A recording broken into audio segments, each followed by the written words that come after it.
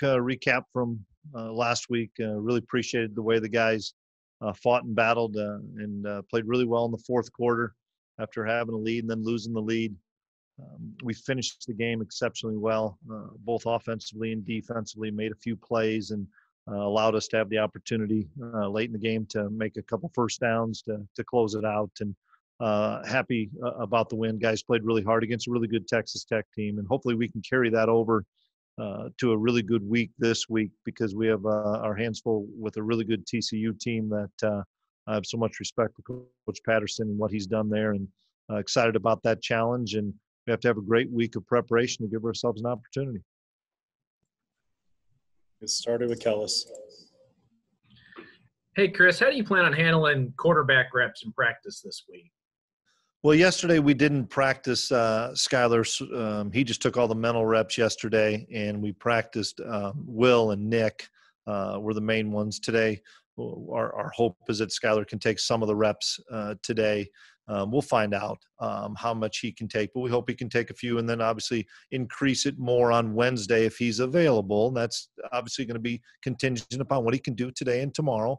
But we'll split those reps up. I want to make sure that Will and Nick as well can take some snaps and be able to operate our system in case Skylar after Tuesday or midway through Wednesday doesn't feel like he can go, but we think he can. And if you could go back a few months for me with these next two questions, what is it that impressed you so much about Will Howard as a high school football player that made you think he had this kind of potential? Well, he was a winner for starters. Won, I think, the most games they'd won at his high school when he was there. His senior year, had a great senior year, had a really good team. And just throughout the process, just getting to know him, Coach Klein getting to know him, myself, Coach Mess, just was the right fit for what we were doing offensively from a personality standpoint as well as from a skill set standpoint. And obviously we didn't have him much in the summertime or the spring, but did all the little things right to try to learn the offense and had a really good fall camp. So we're excited about his progress. And can you tell me the story of how you found out about Deuce Vaughn and managed to go down there and recruit him to Kansas State when there's so many other schools around there? Well, we're always trying to find the best players and the best talent. And we came across Deuce and we're able to bring him up on a visit. And his personality, as you guys have all learned, is so infectious. He's such a wonderful kid to be around with the smile on his face and always happy.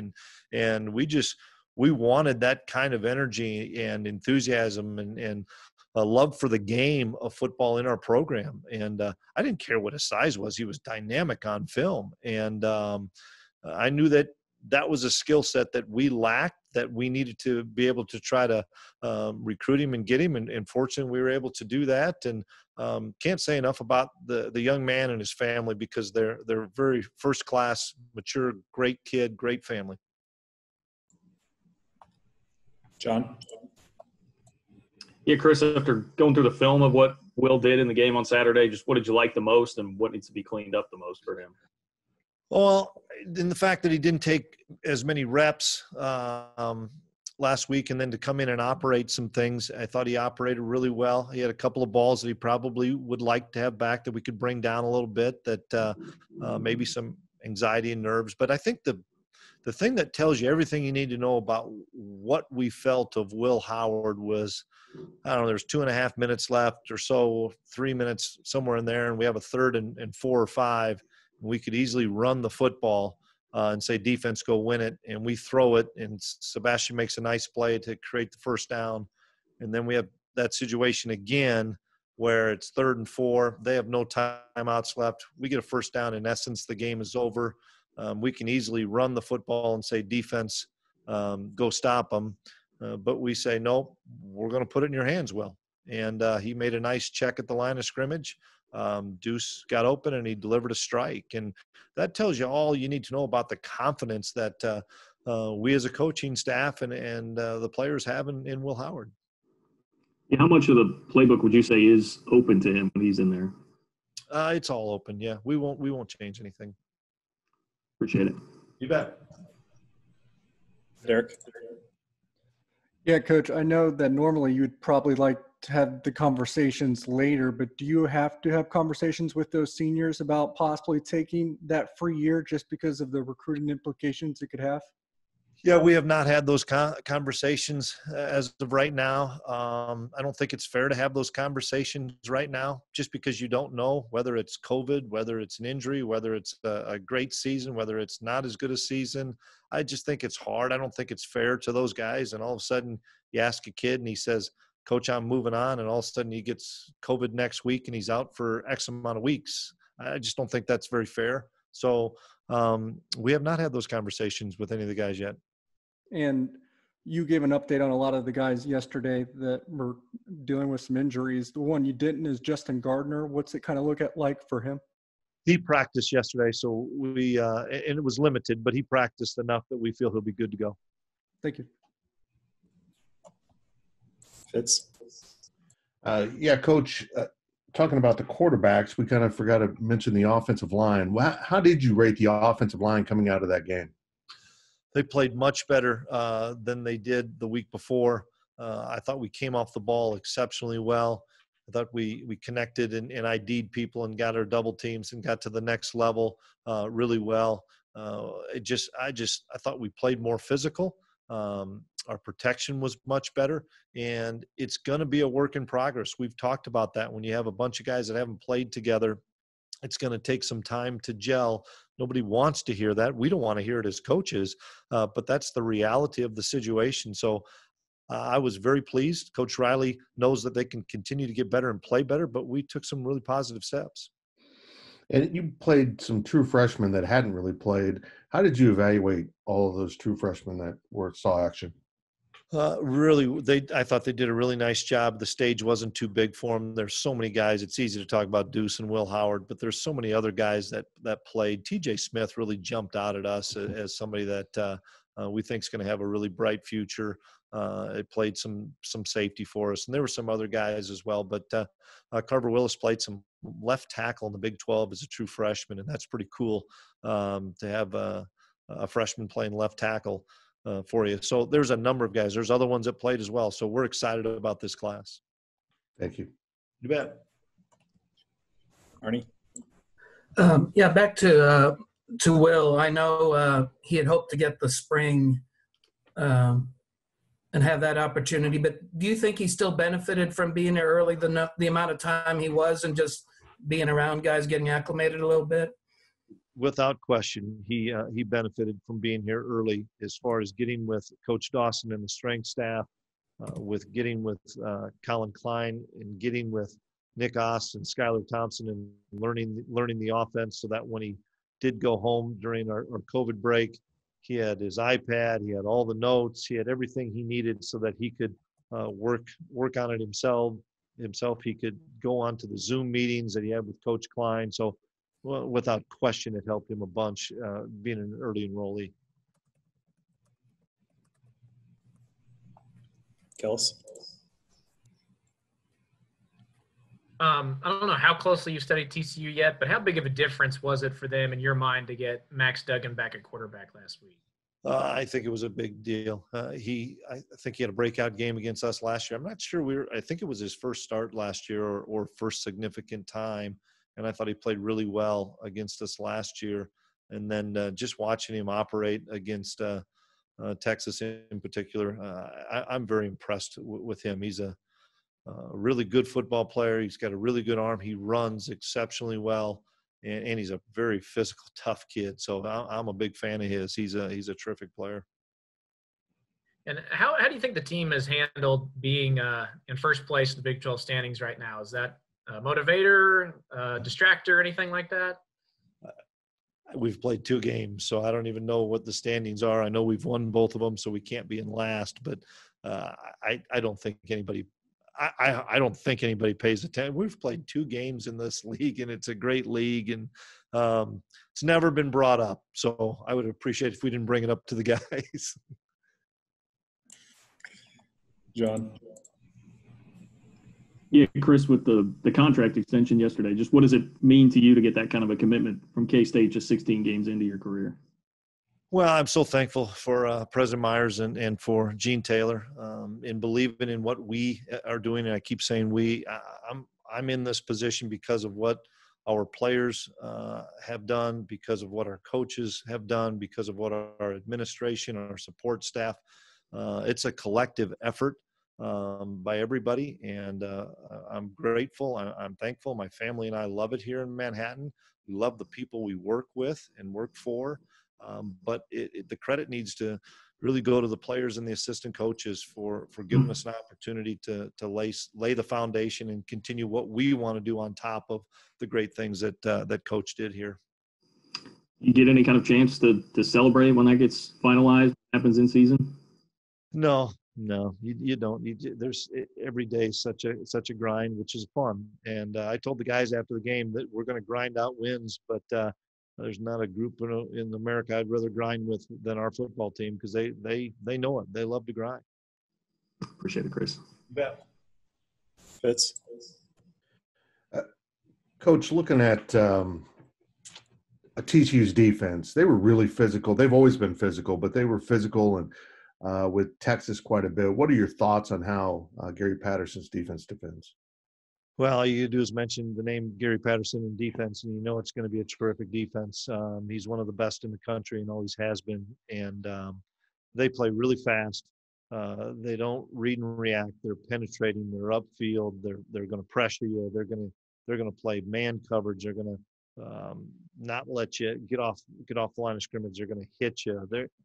They're a really good defense that I know that Gary is probably frustrated like I am as a defensive coach when you give up some explosive plays, because that's the thing that you try to prevent is the explosive play.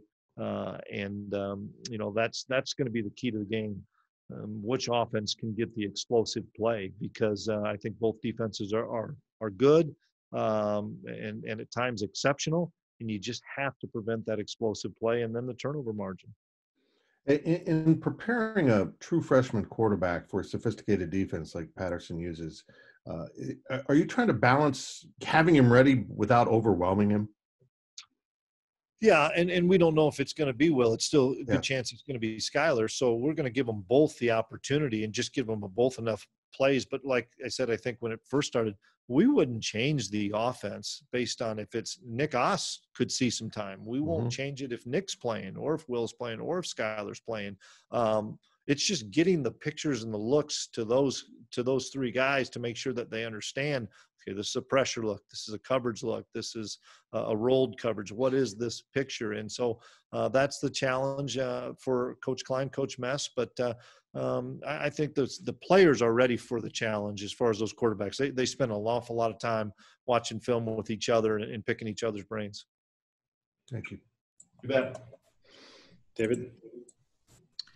Hey, Chris, just going back to your contract real quick.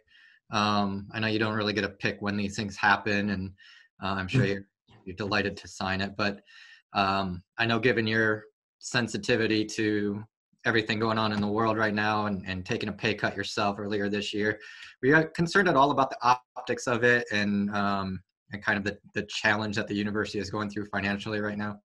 Absolutely. And I know that we were working on this contract in January and February, I believe, and we was close to being done in February or right before the pandemic. I know pretty much a lot of it was done at that time, and then obviously when the pandemic hit, then we kind of stopped everything. But then when we started playing football here, I know that it kind of started back up with Kansas State and representation that I have, and it really, for me, it starts in 2021. We still having our reduction of pay in this fiscal year, and the timing is not good all the time, and there's never a good time. But I just appreciate the faith in Gene Taylor has in me, and the President Myers has, and there's also a big piece to this in recruiting, and that's something that I know from recruiting, not only the players that aren't here, but the players that are here, that they know that there's a commitment to our staff for the long haul and for the future. Thanks. Kels? I feel like we've asked this every week, but now that you've had him for 3 whole games, how much of an impact has Briley Moore and his pass catching ability added to the offense? It's fun to watch. He's nothing surprises me that Briley Moore does at all, other than when he got caught going into the end zone. That's one thing I did get on him a little bit for, but nothing surprises me. The kid's so talented, and he works so hard, and he's got the right attitude and the mindset. The thing that has impressed me the most with Briley coming into a new situation is his leadership and how he has become a big voice on the football team, not only with the young guys, but the guys that have been here for 4 and 5 years. And that's sometimes a hard thing to navigate through, and you don't want to step on people's toes and stuff. But he is without question one of our leaders, not just on the offense, but the entire football team. And it's because of how he plays and how he conducts himself off the field. We'll do these last 2 hands raised, starting with Michael. Yeah, Coach, what went into your thought process on the fake field goal the last game? Couple things. We saw a look that we thought we could get it, and we've been practicing it for a while, and it was there. And I thought Jack did a phenomenal job of hitting it. And we fell off a block, or Jack goes into the end zone and scores. So the execution part of it was great. We missed one block, and actually we had him blocked, and the kid fell off and made a good play on it, or Jack walks into the end zone. It was also against the wind. And so even though I have so much confidence in Blake, I thought it was the right time. And I know Texas Tech brought pressure all the time with their kicks, and Coach Riley, who runs that unit, and I both thought, hey, if we're going to do this, let's do it early in the game and maybe try to ease some of that pressure. Thank you. You bet. Last one here, Ryan Black. Hey, Chris, on the teleconference yesterday, I noticed someone asked you about how many punts you guys blocked at North Dakota State, and you mentioned that you returned a lot of them because your scheme was more geared toward getting the ball in a playmaker's hands, letting them do something. So how do you balance that between when do we want to gear our scheme more toward returning it as opposed to going for the blocks like you guys have got in the first 3 games? Well, we have a return set up off of every block as well, just simply because if you're bringing everybody, they've got to stay in there and protect longer, and then we'd fall back out and have a return, whether it's to the left side, middle, or right side. So it's always a part of it. But I always think, and I think I visited about this yesterday, you have one chance to block a kick, and then usually it gets corrected. So you want to try to do that early. And if you've noticed, we try to set the return up sometimes after that block. We don't come after it 2 times in a row. Typically, we might if we feel that the error hasn't been corrected. We also have a really good returner in Phillip Brooks, and it's no different than if you can run the football, you have a better chance with play action. If you can block a punch, you have a better chance to return one because people have to stay in there to protect longer. So for us, it's a great sign. I'm more excited about the fact that 3 different players have blocked the kick because they were calling out, Texas Tech was calling out where AJ was at. And AJ was the guy that blocked it against Oklahoma. Well, then Seth became the guy that came free. And we always tell our guys, you don't know when you're going to be the guy. You don't know when you're going to have that one chance. But if you don't get it, they're probably going to correct their error. And Seth did a great job. He was blocked, but he refused to be blocked and got around the shield and made the play. So, moving forward, we're always going to try to have a block in. We're always going to try to have a return in. But sometimes your block looks help your return more just because they have to protect longer.